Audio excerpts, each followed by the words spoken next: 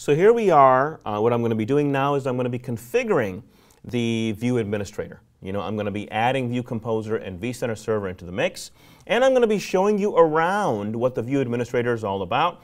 I need to show you where everything is configured. I'm not going to configure it just yet. I'm just going to configure the vCenter Server and the View Composer, and I'm going to show you some nuances associated with that.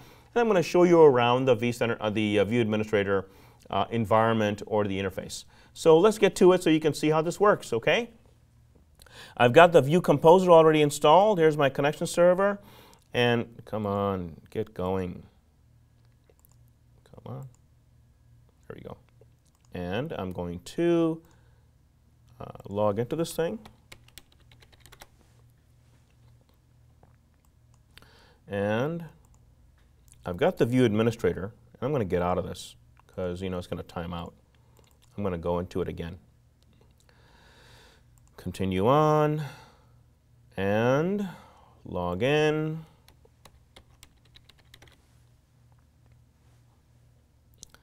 And it's getting in. I'm going to open up the View configuration and I'm going to go to servers. Right now, none of the servers are configured.